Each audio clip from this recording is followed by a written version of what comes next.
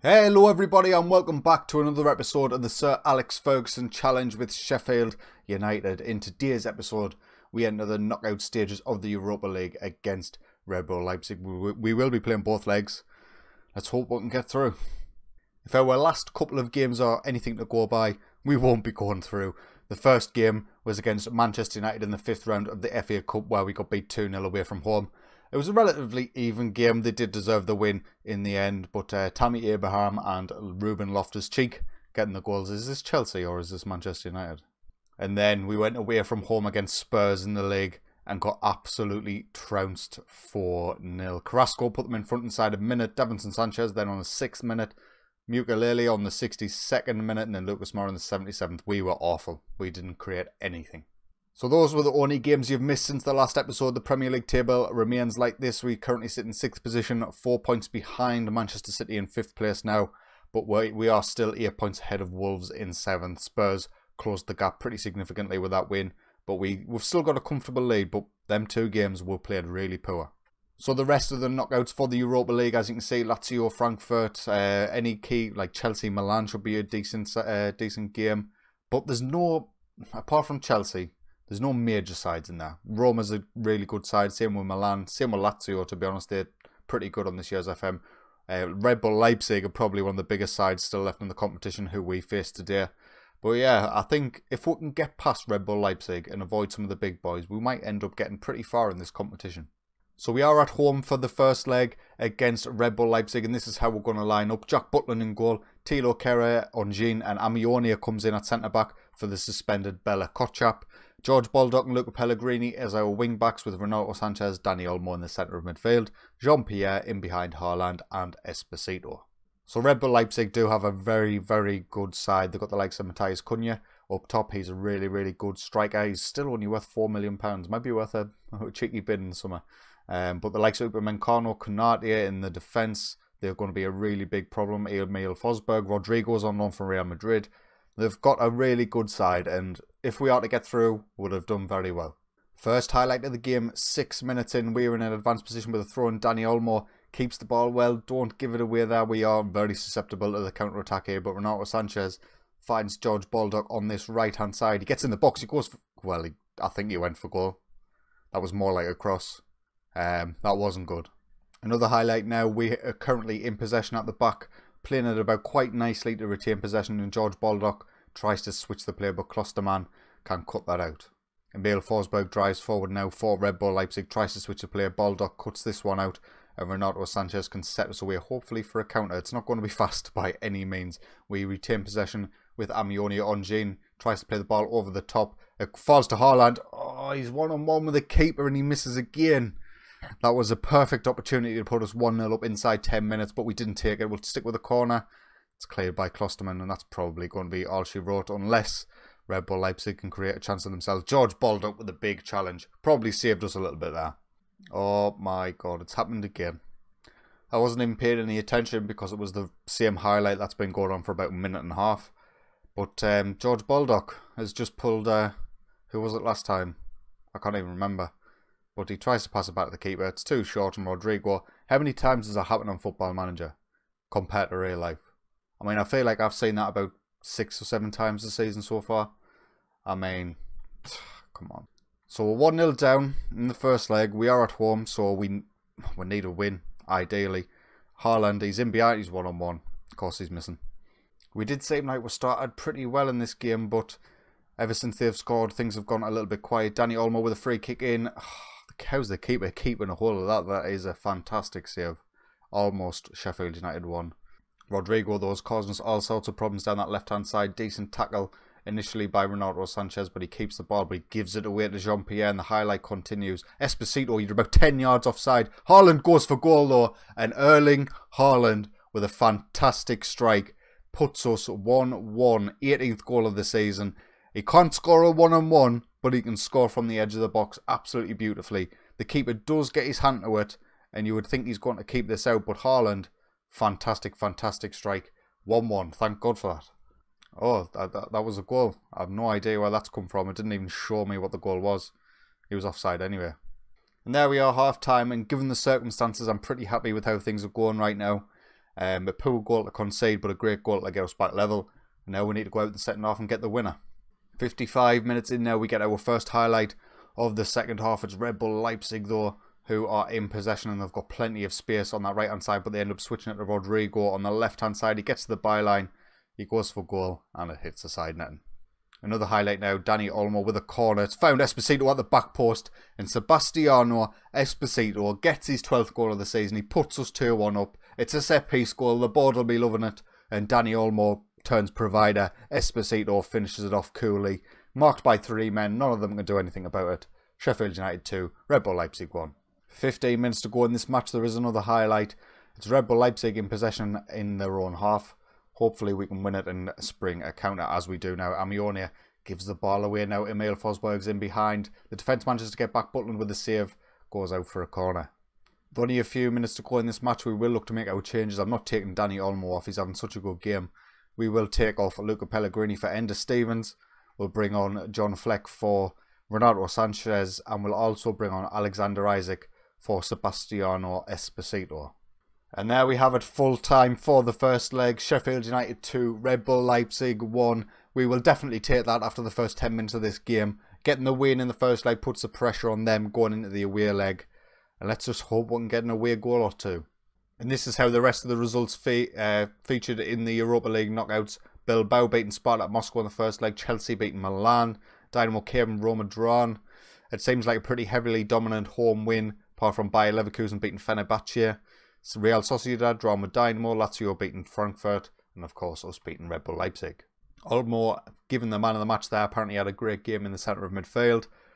Got Blackburn in the Premier League before the second leg, so I'll play that, show you the result, and we'll get to the second leg. So the Europa League quarter-final and semi-final draws have been done. I decided not to show it because it's a pain in the arse when you don't even know if you're through to the next round. But if we do manage to get past Red Bull Leipzig, we will face the winner of Fenerbahce or Bayer Leverkusen. After the first leg, it's likely to be Bayer Leverkusen, which is a little bit disappointing. But we've avoided the likes of Chelsea. And if we are to then beat Bayer Leverkusen, we will face one of Bilbao, Real Sociedad, Spartak Moscow or Dynamo Moscow. That seems like a pretty favourable draw. I think we've been drawn on the right side of this, but we've got to beat Red Bull Leipzig. So we've just played Blackburn in the Premier League and managed to win this one 4-0. Erling Haaland with 2 goals, an own goal, and Luca Pellegrini with a goal. We did end up playing with 10 men due to Bruno Amione getting injured in the 83rd minute. But that wasn't too bad. Blackburn didn't really make the most of that.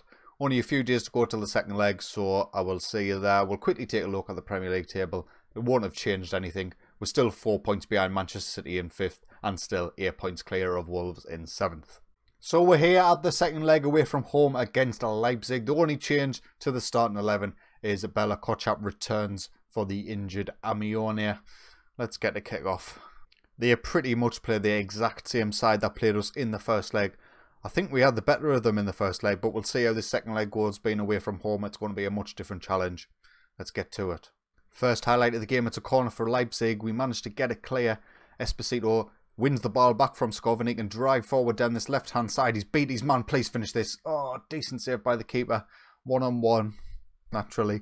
Esposito done really well there, though, to get to their box and get a strike in was absolutely crazy.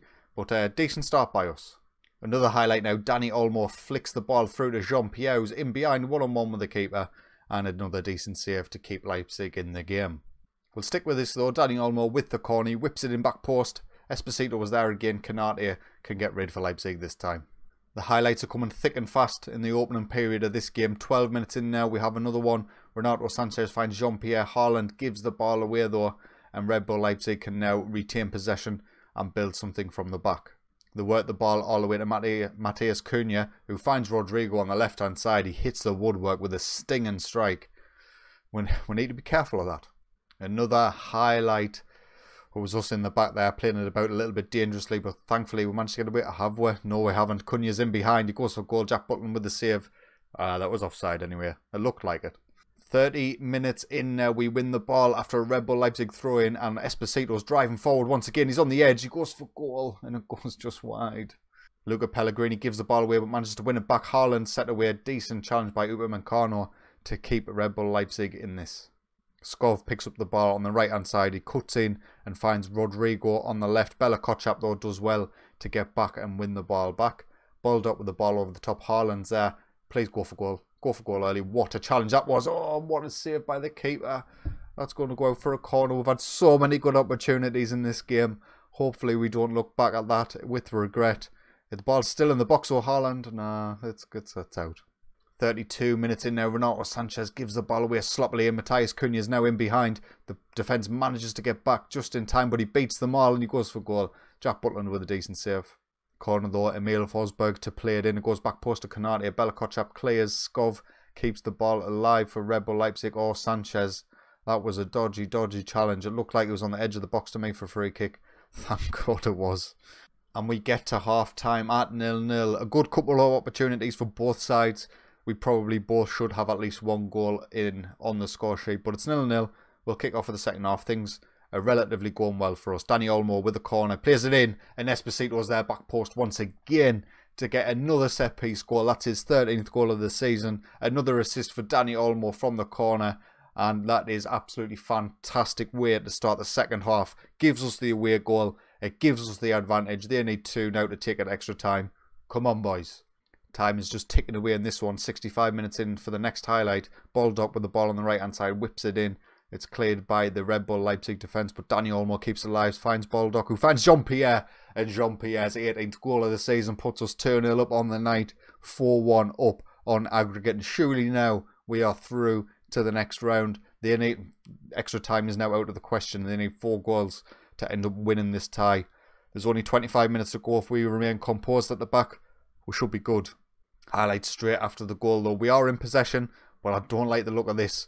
Onjin with the ball over the top. Esposito's beat his man. He's one-on-one. He's one-on-one. Going to go on a cautious mentality for the final 10 minutes. We'll look to make our subs. George Baldock, you're going to have to stay on, mate. We'll get Ender Stevens on at the left wing back row. We'll get Oliver Norwood on for Danny Olmo. And we'll get John Fleck on for Jean-Pierre, just to keep the boys fresh. I think we are through now at this point. George Baldock's picked up a knock. That is not good if he is out for any length of time.